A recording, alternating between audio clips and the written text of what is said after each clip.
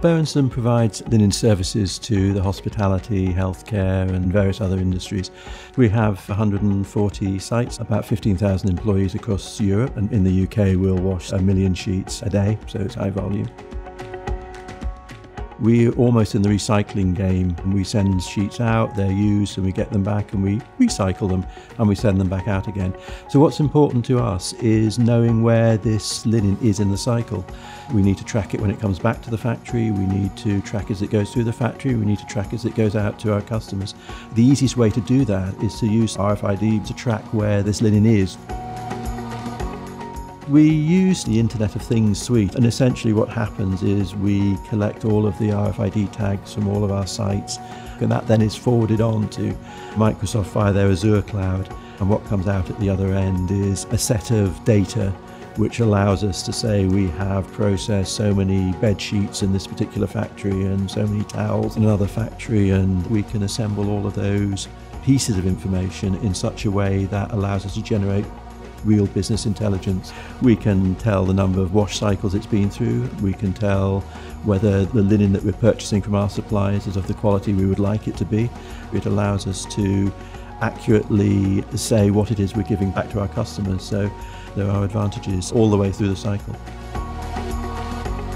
The solution we chose to use from Microsoft gives us the ability to display the data both on the large screens in factories, and it also makes that data accessible mobilely, so that people that are visiting our customers or operational people can connect to our systems and they can actually see how the factories are performing and how we're servicing our customers. It's much easier to have good conversations with customers when you can actually know what has happened to the linen in the cycle. We use HD Insight as part of the core processing that we do on the Azure system. And then of course what we've done at the other end to visualize it is we've used Power BI, which is a relatively new technology to us, but it's one that we've had great success with, and that's the key that allows us to provide the data in both a mobile format and also on some of the screens that we use throughout the business. It's not worth our while trying to build those solutions on premise. It's much better to use the cloud and some of the new service capabilities that Microsoft are producing. What that allows us to do is get rid of a lot of the technical problems that are associated with these volumes of data and just worry about the information that we're getting back from it. We were very lucky in that we found a consultancy organisation that understood what we were trying to do very quickly. We're a laundry business, we're not a software house.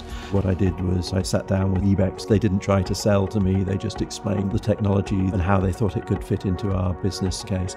And in fact, one of the very first things they did for us was this RFID technology. And they designed it, explained how it would work and implemented it. So it was a very, very successful start to an ongoing relationship. So the great advantage of eBECS is that they bring the sort of skills that we don't have at a level that we would never have them at. And those skill sets are across the whole range of Microsoft products.